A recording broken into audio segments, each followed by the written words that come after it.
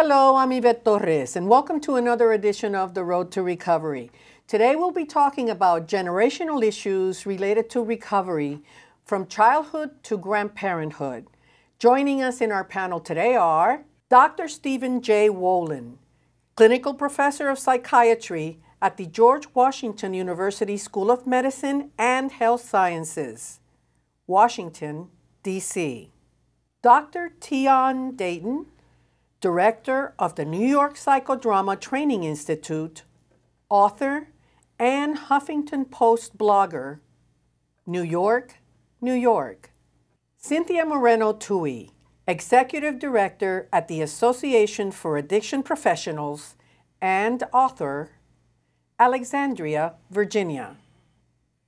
Dr. Tony Decker, primary care and telemedicine physician at the Northern Arizona Veterans Administration Healthcare System, Flagstaff, Arizona. So Cynthia, why is it important to talk about generational issues when we're talking about the issues of mental and substance use disorders within families? It's very important to talk about this because families have been reticent about talking about their family history. Sometimes they don't know it. They know that there's something there. They're not exactly sure what it is. There's family secrets. There's embarrassment. There's not sure what was wrong or what was happening in the family. So when families start talking about what they know, they'll say, oh, maybe grandfather was drinking so much and that's why he died on the railroad tracks. Maybe it was that there was family history with an uncle that was having difficulty with his job or keeping a job, but nobody really knew what was happening. They knew something wasn't quite right. So the more that we start talking about what we know about our family history, about who had mental illness, who had addiction, alcohol or drug problems, the more that we can then start sorting it and understand how that has affected us and what we need to be aware of for ourselves so that we're not recreating those generational patterns. And how large and how broad is this problem? How many children are affected in the United States? It's about 12.9%, which means about 8.3 million children in the United States. And Stephen, Cynthia touched on some of the characteristics of these families. I know you're very in tune with family psychiatry and you've treated many families and written extensively. Can you describe for us, please, what are some of the characteristics of families experiencing generational behavioral health issues? Yes, I can. I want to start, though, by congratulating SAMHSA on taking this issue of the generational question, because it's probably the first time that I can remember that in a discussion like this, we're starting with families. Think family has been one of the mottos that I use in the teaching of family psychiatry and family therapy. So here you are doing it. And as Cynthia said, these are family illnesses. Everyone in the family is affected. Whether they are the substance abuser, the parent, the child, the grandparent, everyone is affected by it. Many of them have stress disorders, anxiety disorders. Many of them have been acting out behaviorally, but everyone is affected. And also, everyone has a story to tell. Everyone can bring their particular angle, their narrative, to the clinical setting to tell you, me, the clinician, what the problem is. So that's the real reason for me to be here with you today and to make that point. Thank you. Tony, what does research tell us about the reasons why generations experience mental and substance use disorders? Yvette, I think one of the things that's important to understand is that behavior is genetic and it's nurture, what happens to us. We do know with traumas that are experienced by our ancestors, it changes our genetic process. We pass those genes on. And there have been some very good studies looking at intergenerational trauma, for instance, in the American Indian population, also in the Jewish community that went through the Holocaust experience. And so we know that there's a change in the trajectory that people have, the offspring of people who have significant trauma. There's also very good research that shows that childhood traumas are cumulative, that one trauma can add on to the experience of another trauma, and as we keep adding those on, we increase the likelihood of a higher burden of illness. And it's not just to substance abuse, it's to a wide variety of events. So research shows us that. The term that's being used is epigenetics. Epigenetics, and that stands for? The change in your gene structure based on experiences that your ancestors have had. And based on that change in the gene structure, it is more prevalent that it would be carried on generation to generation? It appears to be that way. Very good. Tian, what is the impact of growing up in a family with a parent who has a mental or substance use disorder? Well, kids are at the short end of the power stick. So if you picture the family where the people in charge of it have a mental issue or substance abuse disorder, the children are small, the parents are big. The children have the keys to the house, they have the keys to the car, they have the bank book. The kids are trapped in a sense, being trapped being one of the big precursors of PTSD. They can't get out.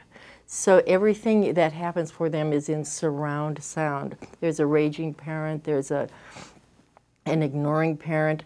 The child is suffering in that home and can't do anything much about it. The ameliorating factors that would build resilience lie in what you'd think of, obviously, a parent, a neighbor, an extended family member, neighbor, any school. But while they are trapped, and while they cannot act on their own initiative to make their life better, what's coming down, what's raining down on their heads is frightening them, and it's frightening them more because of their lack of resources. And when a child is traumatized, when anybody's traumatized, the thinking mind shuts down, and the limbic system goes into high alert. It's part of the fight-flight response. So when a kid is scared within the home, their body is recording everything that's happened. They're hearing it, they're seeing it, they're feeling it, but their thinking mind is not really making a good narrative out of it. It's not making sense out of it and putting it into the context of their overall life. So they're just stuck with a whole bunch of pain that gets triggered later when they have families of their own. And also they're confused, right? Because what you're saying is they are trapped and confused. Often they're lied to protect a family member. And parents often think they're doing the right thing by saying nothing's going on here. But children are smart. So they're both smart and confused at the same time. And the same people they would go to for that truth or sustenance or honesty are the people who are traumatizing them. Absolutely. Cynthia, I want to go back to you.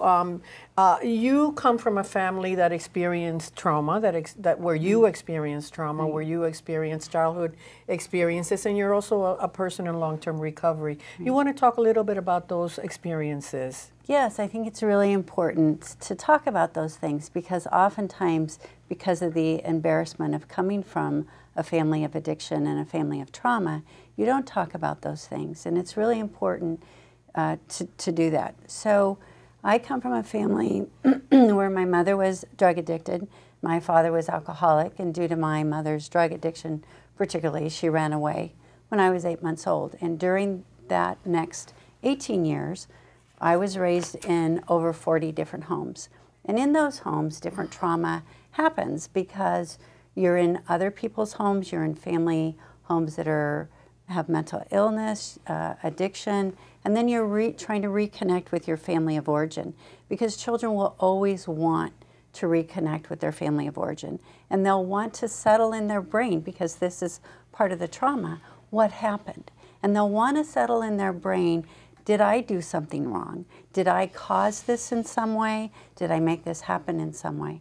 So part of my recovery was actually to go get my education and become a social worker and an addiction specialist so I could work with families like mine and so I could understand. So that limbic system that you were talking about, that limbic system is in high gear, and what's really important is to learn how to move your neural pathways to your frontal cortex so you can begin thinking about what occurred, why did this occur? How do I change my brain so that I'm not repeating these generational patterns? So the environment that you were talking about causes some of that. The genetics cause some of that. And just that whole family milieu that occurred. And in my case, many family milieus. So you're trying to sort that and come to some clarity about how do I be different? How do I not carry that forward? You know, that's one of the ways this invisibly passes down, is when that thinking isn't clear. So we don't know why we're acting the way we act. We act mindlessly on the next generation, and then we look for a reason for why we're acting that way, and we point the finger at the person in front of us. Okay. We are not able to go back and reflect on what may have caused the pain inside of us. All right, well, when we come back, we're going to continue to dialogue about these issues. We'll be right back.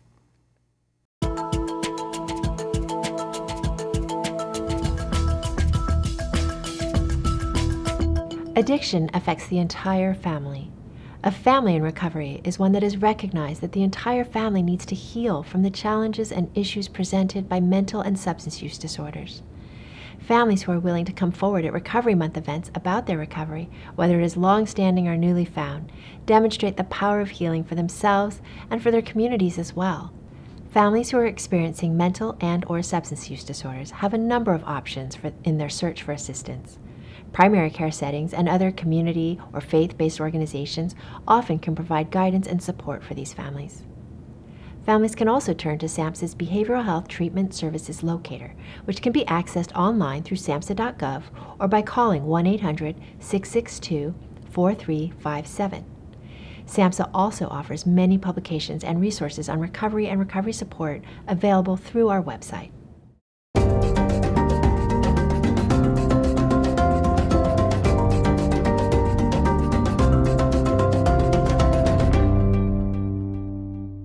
My experience in growing up in homes with addiction and trauma started when I was very, very young. Before cognitively I understood what was happening. In my family of origin, my mother was a drug-addicted person, and that began before I was born. So by the time I was 8 months old, she left. So my first trauma was abandonment, being left, and not the feelings that a baby feels when that occurs aren't articulated because they don't know how to articulate them.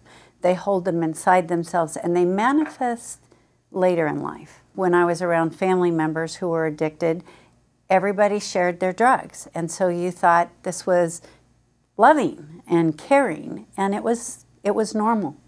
I went to college to get an education and understand these diseases. And then I became an addiction counselor, social worker, and began to incorporate the recovery aspect into my life. And how does one actually move from trauma and addiction to happiness and recovery? It takes many hands to build a healthy life. Recovery from mental and substance use disorders is possible with the support of my community. Join the Voices for Recovery. Visible, vocal, valuable. For confidential information on mental and substance use disorders, including prevention and treatment referral for you or someone you know, call 1-800-662-HELP. Brought to you by the U.S. Department of Health and Human Services. So, Stephen, we've talked a little bit about the trauma in the family. Why don't we really begin to address now, what are some of the protective experiences or characteristics that boost resiliency among children whose parents experience mental or substance use disorders? Okay, so I'm very happy that we're talking about the combination of both the damage side of the story as well as the successful coping side of the story. I think we have Cynthia here as our star to show us about some of the strengths. So children are affected. They can be affected in ways that produce positive coping mechanisms, resilience in themselves. They may turn to a teacher, for example, or a minister in their church, or a grandparent, and that develops a strength in them that they can do better than they've done before just interacting with their family members. But at the same time, they can be seriously affected negatively. So you have protective factors which help children. Which are, let's delineate them. I've named several. Some of the protective factors that are not internal factors but are external factors are the church, the community religious organization, the community, the neighbors sometimes. There may be, I have had many examples of a child telling me that they were invited over to the neighbor's house to tutor a child, younger child. And they said, well, the real reason I wanted to go was I wanted to see what families who were healthier than my family were really like.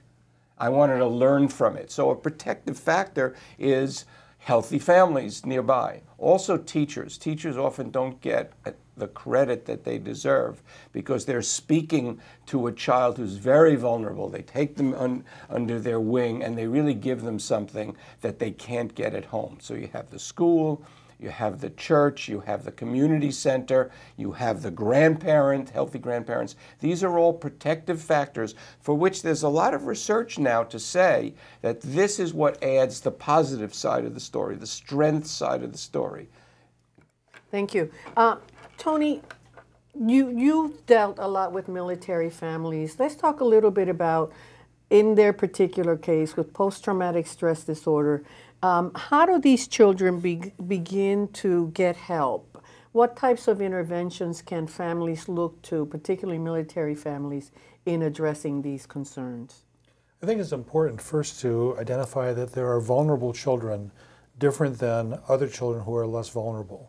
Now, part of that is their genetics. So if grandpa was an alcoholic, father's an alcoholic, we have the genetics there that puts that particular child at high risk.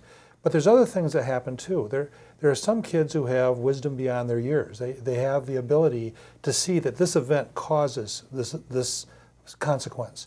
Other kids have good communication skills. Other kids have good relationship development skills. And all those things are protective factors. The goal is, can we cultivate those things in children?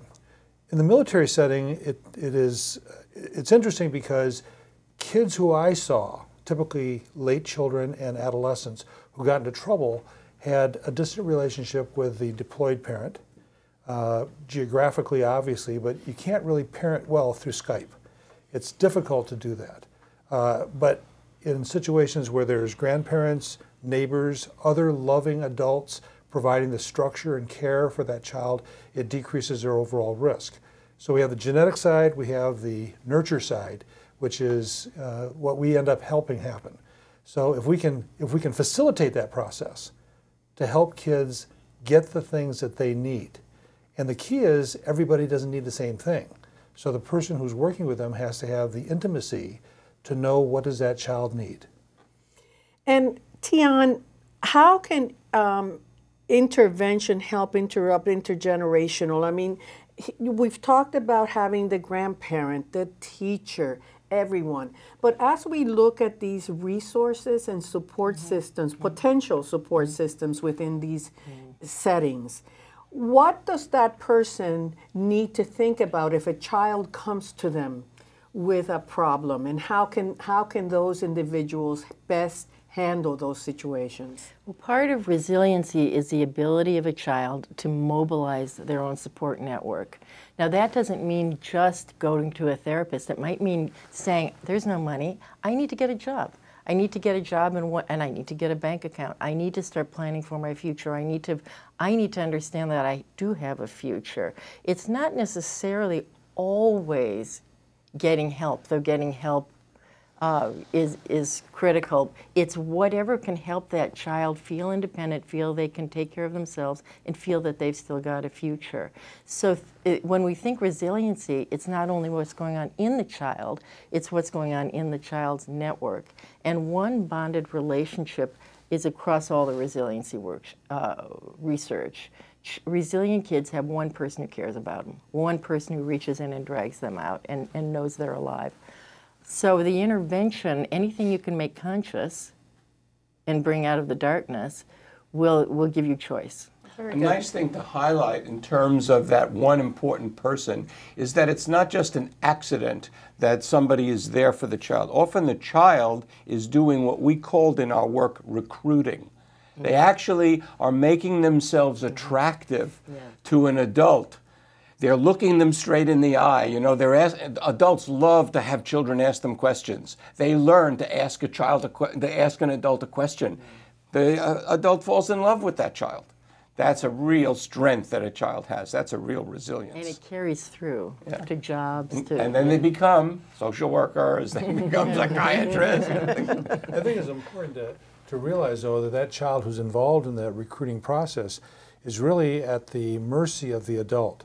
And so the child or adolescent yearning for a coach or a father figure or a mother figure puts themselves at risk. Oh, yes. Thank goodness most adults are appropriate. But we need to be vigilant that there are some adults who are predators and put them at risk. Yes. That's a good point. And I think the other thing is that we have to always keep in mind first when we have children from these systems is their safety. Right. Safety is first. And then the basic needs. Are they getting food? Do they have a place to live? Do they have clothing? Do they have what they need to go to school? Oftentimes we get involved in wondering about their trauma when their basic needs aren't met.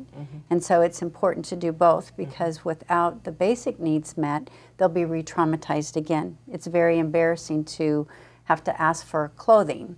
Or if you're in a situation like that, sometimes people aren't washing your clothes and you don't have ability to do that because there's no soap or there's no washing machine.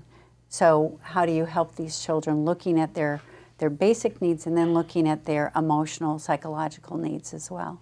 And also looking for a place where that particular person who is exposed to this child also recognizes his or her limitations in being able to help and looks for outside help, Cynthia? Exactly. So in my own experience, it was really, it didn't happen where I had someone come in right away to help. The movement kept happening from home to home. So there wasn't an intervention for a long time because many people thought, well, let's get her back to her mom or let's get her back to her dad, which wasn't a healthy environment. So it wasn't safe.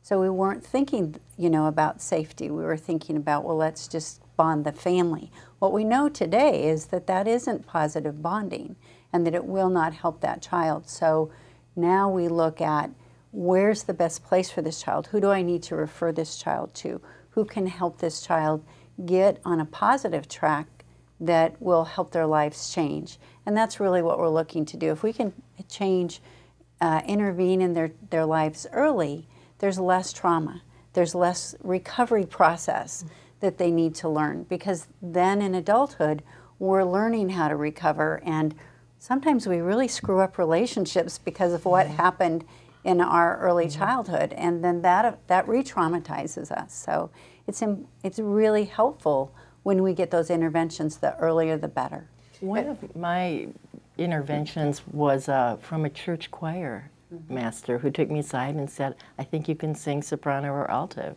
And it was a safe haven, and I can sing the liturgy in Greek, and it was a place to go where that was driven, fed, taken care of, valued.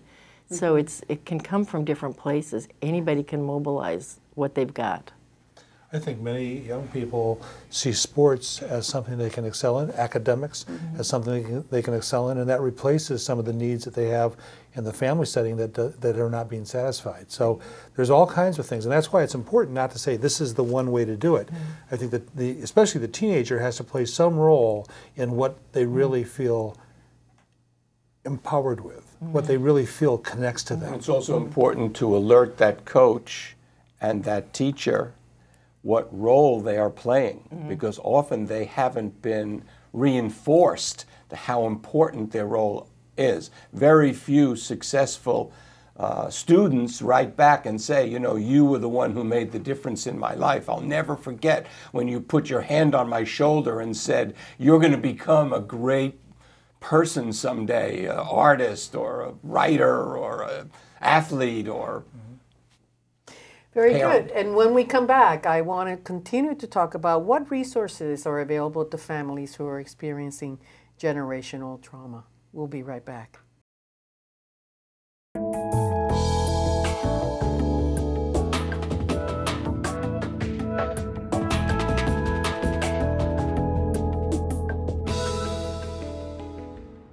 HealthQuest was founded in 2008. We have counseling services under one roof along with the medical and the pharmacy side.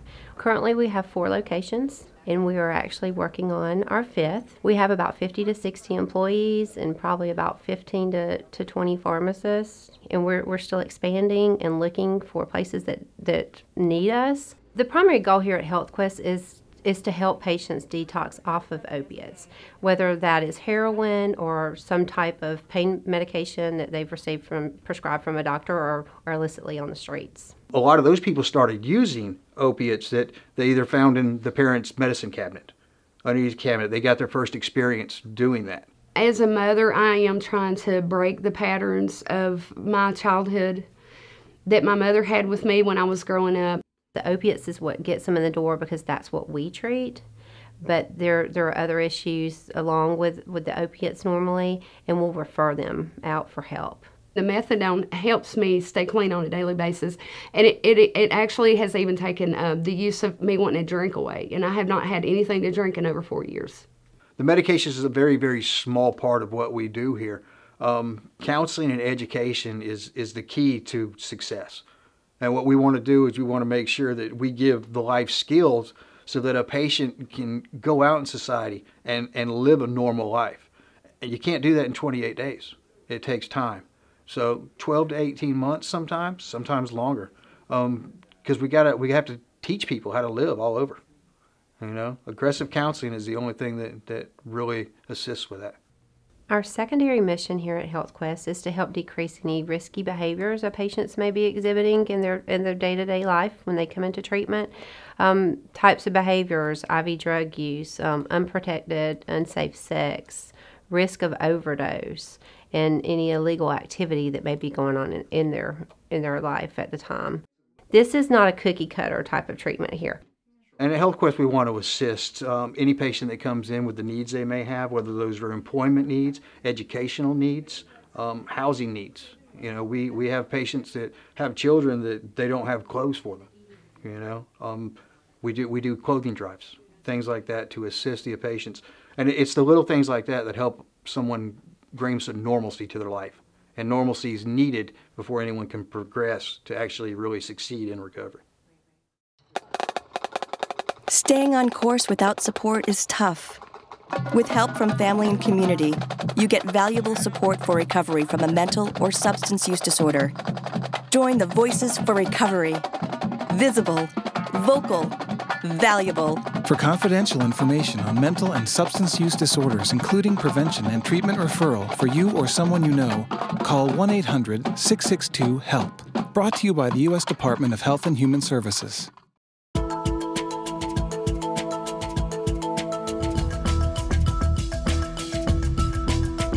Mental health and substance use disorders are definitely transferred through generations.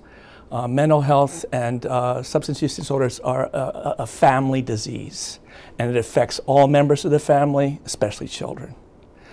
Children in those kinds of families tend to take on responsibilities that are inappropriate, are often affected by other kinds of mood disorders, and carry that with them their whole life if they're not addressed.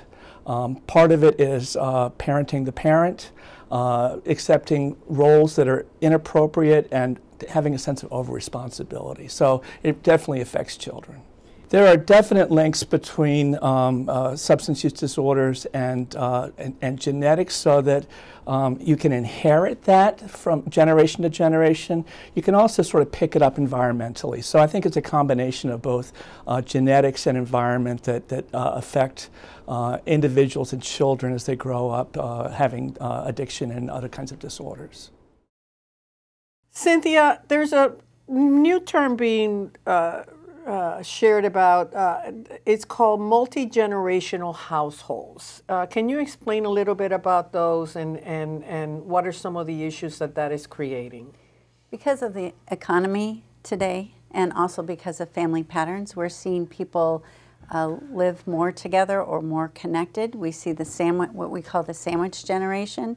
We see people in their 40s, 50s, 60s caring for younger children or teenage children, young adults, and they're also caring for their parents or older persons. And so we see this multi-generational impact, or this multi-generational family living or communicating, being responsible for each other, happening more today.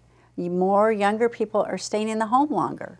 So they're living at home till they're in their 20s, partially because they can't afford to live somewhere else. And so this impact, this causes more stress in the family because there's more needs. There's the needs on this end of the spectrum where there's older person's issues and young person's issues, and then the person in the middle is going, oh my gosh, how do I deal with all this?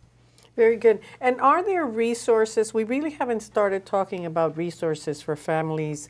What is available to families if indeed they're in a multi-generational setting, and on top of that, they're experiencing issues of substance and mental disorders? So I think kind of compartmentalizing that a little bit is helpful. So looking at what are the needs of the senior persons. Is there a senior center that's doing some services? Is there outreach, home outreach through Department of Social and Health Services? What's available through the senior health services that is countywide? So most counties have human services, and they have different compartments for that. So they have senior specific, they have young adult specific, they'll have mental health services or co-occurring where a person has mental health and addiction diseases, and there's addiction services. So it's important to find out in your community where's your local help and what services do they actually provide. And Tony, what it really, Cynthia talked a little bit about the pressures among the generations, but for the middle generation that is trying to take care of both ends, or the sandwich generation, let's call them, what are some of the resources that might be available that can help that person cope, quite frankly, with some of those issues? And I mean those formal resources, and how should they institute self-care? Well, I think it's important for the family members to communicate first. They need to realize that if a teenager's in trouble or if grandpa's in trouble, that they can get services in the community. The problem is that from state to state, and even from agency to agency, for instance, military versus VA versus Indian Health, things like that, there's wide variation on a geographic basis. It's also dependent on the individual providers. Some people are highly dedicated to the mission, some people are not. So it behooves the sandwich generation people to be aware of what's available in the community. The only way you can find out is to look. There's good services in people who are in the federal system. So military has these types of services. There's a stigma, though, that happens when people say, well, I think my husband has an alcohol problem, or my teenager has been caught using marijuana at school. And it creates a sense of shame, which is part of the disease. People are afraid to get the help. And typically it's like, it's not that big of a deal, they'll all grow it.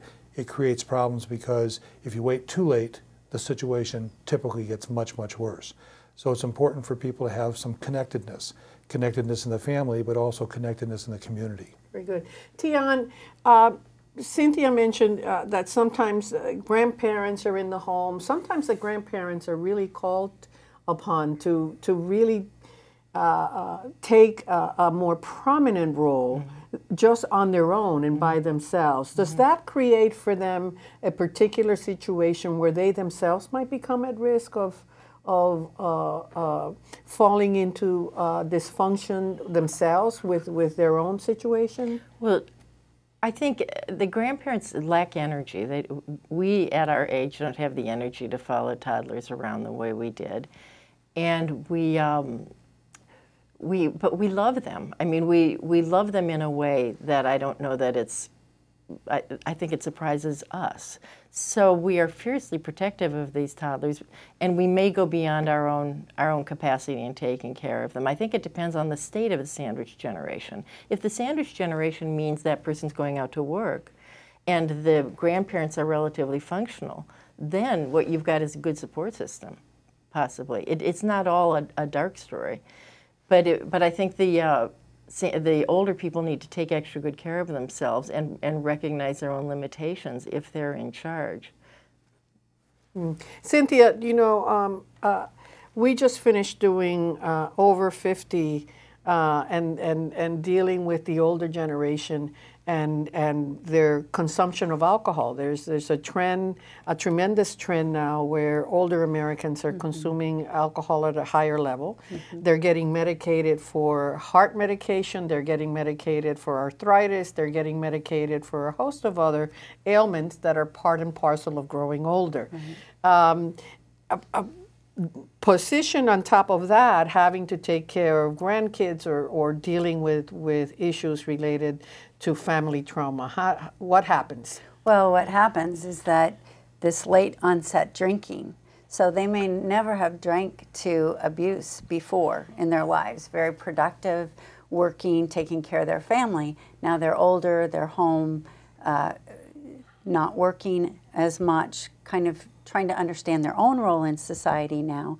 And so they start drinking more socially sometimes with the other seniors, going to places of gambling, to be around other people. And you see this pattern that's happening with some of our older adults where they're drinking and they're looking for a way to bond again and feel capable and lovable. And that's basically what we all want to feel, whatever generation we are, is we want to feel capable and lovable, and so we look for it. And alcohol has a way of reducing the pain. And so I may be on a medication and I'm drinking on top of it and I don't understand the synergistic effect of the alcohol with the medication. And so I'm continuing this path and it's causing other medical problems. It may cause problems in the home. I may not be as responsible as I was. I may not be looking after those children the way that I was looking after them before I started this path. So it can be very dynamic in a family situation when people aren't talking about what they're seeing as well so that they can intervene early. Good. Stephen, talk to us about some of the warning signs for these folks that are placed in these scenarios. You're talking about the grandparents now? Yes. Warning signs to grandparents? To grandparents. And how can they what can they do? What can they do in terms of seeking help? Okay, yes. I actually, while you were asking the question about resources, I thought about the 3 most recent resources I recommended older family members to. One of them is NAMI, right? National Association for Mentally Ill, right? And they have branches. I'm sure your people know about them. The second is actually Al-Anon, where I've referred people who never would have thought that they should go to Al-Anon meetings to try it out, because they will A, learn things about their own family, and B, they'll get connected up with a lot of information from other people who are there in the Al-Anon meetings. So that's been very helpful. Also, most, I have to say, social workers, more than psychiatrists, are going to be familiar with state agencies, the kind of organizations that Tony was talking about before, state agencies that might be receiving grant money from SAMHSA, from other places, are prepared to offer services to an older parent. They have to say the word family, though. They have to say, my family needs help. Where can I go? That is what I keep nudging them to do. Very good. I'd like to add on what Cynthia was talking about in regard to the misuse of alcohol. That same scenario happens with pain medication and tranquilizers. And we have an epidemic of opioids going on right now, and opioids for some people are not used to treat pain. It's to treat anxiety, it's to treat heart pain, emotional pain, it's to treat a sense of, I need to have something that makes me feel different. And those are all slippery slopes from the standpoint of use to misuse to abuse and sometimes to dependence. And unfortunately, alcohol and opioids create a physical dependence very quickly. A person can be put on pain medication for a minor fracture, and 2 months later, they can't stop. And we are in a society right now where some physicians and some mid-level providers prescribe outrageous amounts of these medications. And last year we lost 19,000 people from accidental overdoses. I mean, these are numbers that are astronomical. And every community has them. And when people die in a family that has a history of addiction, it's always quiet. We don't bring it up. It just happened. And it allows that cycle of dependence to continue rather than allowing people to say, enough, this has to stop.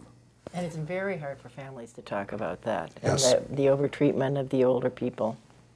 Very good. When we come back, we will continue with our conversation and with identification of more resources. We'll be right back.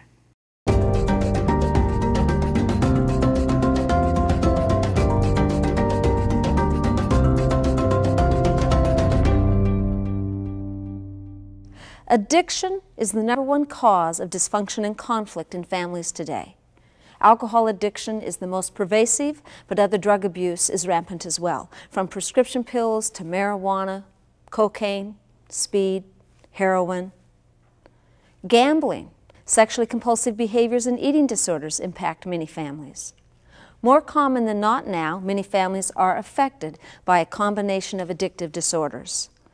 While the substance or the behavior varies, the family systems operate with many of the same dysfunctional family rules, rules that fuel an ongoing legacy of addiction. Don't talk, don't trust, and don't feel. For those with mental or substance use disorders, what does recovery look like? It's a transformation. It's a supporting hand. It's new beginnings. When does recovery start? It starts when you ask for help and support. Join the Voices for Recovery. Speak up. Reach out. For information on mental and substance use disorders, including prevention and treatment referral, call 1-800-662-HELP. Brought to you by the U.S. Department of Health and Human Services.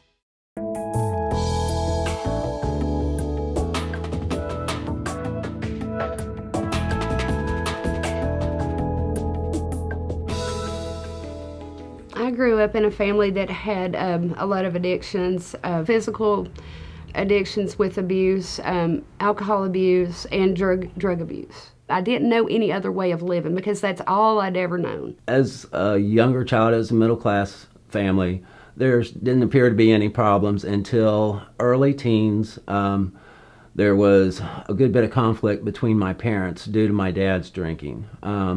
It escalated to their divorce, and I was 14 at the time. And then, of course, his drinking ended in a early death at 49. It is a family as a whole because addiction affects everyone in the family. A lot of times it starts with them when they're a child, in their childhood. I'm glad that my wife's in treatment with me. Because I don't want my kids to ever live like I do. I want to break the chain. We found HealthQuest after trying a number of other methadone programs, and we've been here over 2 years. And like I say, this is by far the best program with regard to methadone that we've experienced, and this was the third one we've tried. When the family comes together and the family works with the same goal, it's much easier for recovery to take place. The kids are very thankful of this program for the positive influence it's had on our behavior. HealthQuest has provided an avenue to have goals and to pursue and achieve goals. I now have a future where before I lived day to day. For a long time, my wife and I did. The reason I got into this was so I could help people. Yeah, I want people to have hope. I'm very proud. I'm very pleased to be in the situation I'm in now, as opposed to, the way my father was. It's very important to me to make a difference, to be out there and to provide a service that brings people in when they're at their lowest in their life, that they're struggling, they need help, they need direction, and we're here to help them and pick them up and point them in the right direction and give them some resources that they need to become successful and to really work through their addiction. I'm definitely shifting the family pattern of abuse from the experiences I know that my wife and I both had with our parents to what our children and now grandchildren will have with us. For more information on National Recovery Month, to find out how to get involved, or to locate an event near you, visit the Recovery Month website at recoverymonth.gov. So, Cynthia, we really have talked about every possible scenario of issues, well, not every, but almost every, many scenario issues related to families that are experiencing dysfunction, trauma, etc., due to mental and substance use disorders. But is there hope for these families? What can we say to our audience in order for them to really place this in the context of individuals needing to seek help? There is hope. Families change, the brain changes. Being with a professional who can help you walk through that and learn the different mechanisms for that is essential. So obviously there's hope. There's millions of people in recovery. 23 million people are in recovery from addictive and mental health disorders across this country. They found support through 12-step programs, other programs. Many have found support through associations like ours where people are trained as addiction and family professionals and they can get the help and the support that they need. Those people are in their local communities. Going to a trained physician for medical issues, going to a trained mental health and substance use disorder counselor is very important, because these are the people who know the signs and the symptoms and they know how to help walk you through your recovery. And that's essential. Absolutely. Well, from my perspective, the strength has to begin within the family. Okay? I'm sure you're not surprised to hear me say that. I've been saying that now. And when the family gets together, they become empowered when they are honest with each other. They come up with ideas. They offer opportunities for each of them to help each other. So I would say the beginning of resources is inside the family. And when that happens, you usually find that they then are able to communicate with a provider, for example, and say, our family needs help. That gets to the point that Tony was making about stigma. Once the family confronts the reality of their problem, they're already 25% of the way there, because they are ready to take on the system and they're ready to turn to the provider, the state agency, maybe a hospital, some helper. And I think from there, good things can happen. Who within the family makes that call? I am a child. I don't know what to do. I'm too young. Mom, dad, mom may have a mental disorder. Dad may have maybe an alcoholic. Who within that family begins that process? Because I agree with you. I think it does begin, within inside the family.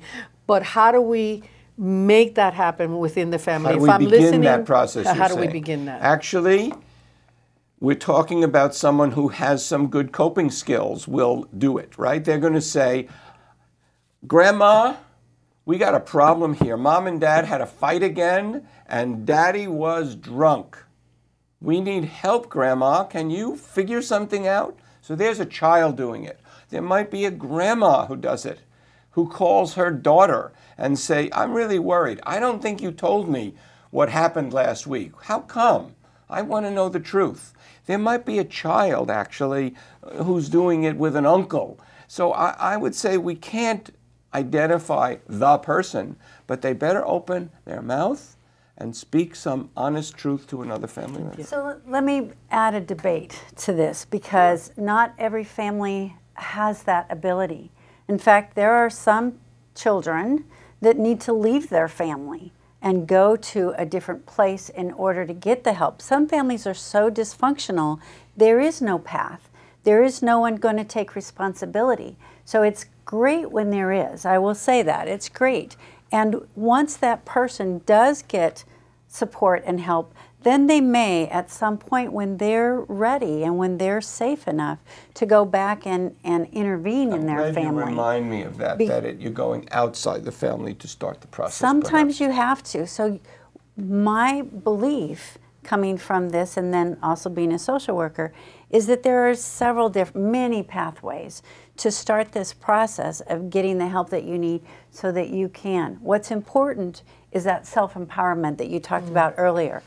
How do we help people become self-empowered to say, I'm going to reach for that. I'm going to go for that no matter what this background is with my family. I'm going to go for this because I want something different. I bet you Tian teaches that in her psychodrama sessions, right? You're exactly right. I wanted to underline absolutely everything you said. And if you can get that child to open their mouth, but there is no one way fits all in this. This is a across-the-board kind of mess, and there are across-the-board solutions. So one way I do it is experientially. I try to give people the ability through role play to talk about what can't be talked about. Oftentimes casting a surrogate. You can talk to an empty chair representing your mother. Rather than talking to your mother, you can double behind yourself and become conscious of what's going on in your inner world that is not being spoken from your role comfortably.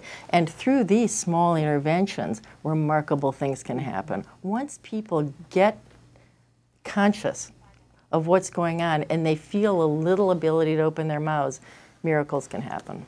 I think it's important for family culture to value every member and realize that people change over the course of time. People have good days, people have bad days. And if it's possible for, whether it's the child, the adult, or the aging adult, all of them have valuable input and valuable comment.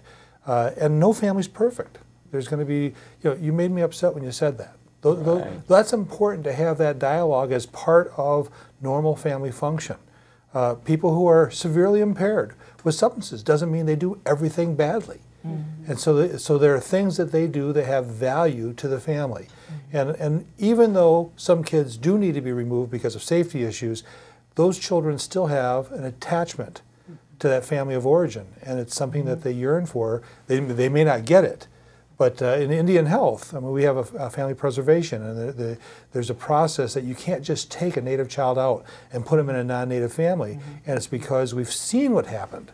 We've seen what happened to those children. They lose their culture, but that intergenerational trauma persists. Right. And there's high rates of problems when those kids are taken away from that cultural support. Very good. Now we get to the point in the show where I'm going to give you a few moments to give you an opportunity for final thoughts. So we'll start with Stephen. Well, I'm banging the same drum, that there are both strengths as well as damaged factors inside of children with substance abuse, for parents with substance abuse problems and mental health problems. They have coping skills, but they also may have some weaknesses.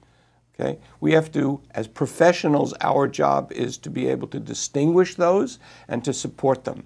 So I'm on the side of what Tony just said, which is to watch for those strengths, to recognize the weaknesses, to be able to distinguish the difference, and to go for the strengths to help the whole family. Cynthia.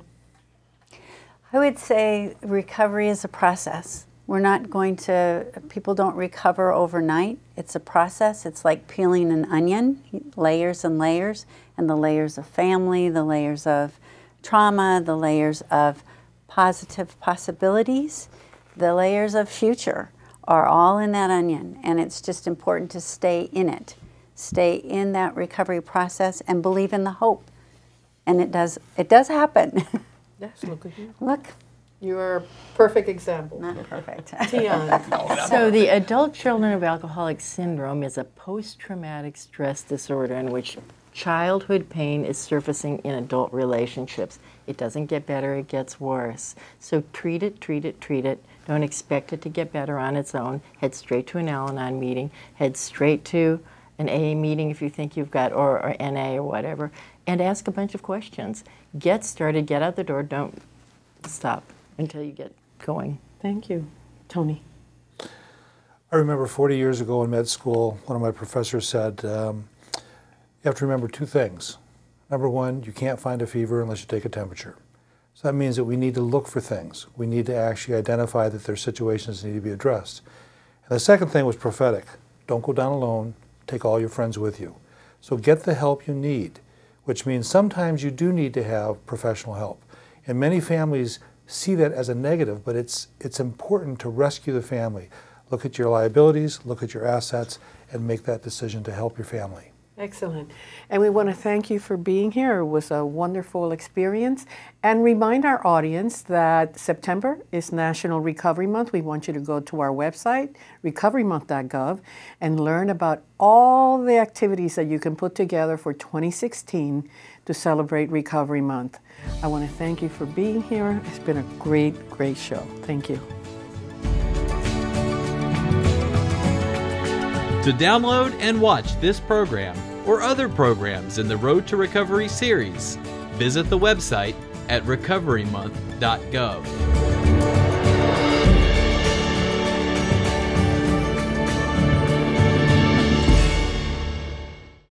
Your path to recovery isn't like mine. You have your own struggles with mental health issues. Your own challenges with substance use disorders. You also have your own abilities and strengths. But when you need a hand, reach out until you find one. For information on mental and substance use disorders, including prevention and treatment referral, call 1-800-662-HELP. Brought to you by the U.S. Department of Health and Human Services. Every September, National Recovery Month provides an opportunity for communities like yours to raise awareness of mental and substance use disorders, to highlight the effectiveness of prevention, treatment, and recovery services, and show that people can and do recover. In order to help you plan events and activities in commemoration of this year's Recovery Month observance, the free online Recovery Month kit offers ideas, materials, and tools for planning, organizing, and realizing an event or outreach campaign that matches your goals and resources. To obtain an electronic copy of this year's Recovery Month kit and access other free publications and materials on prevention, recovery, and treatment services, visit the Recovery Month website at recoverymonth.gov or call 1-800-662-HELP.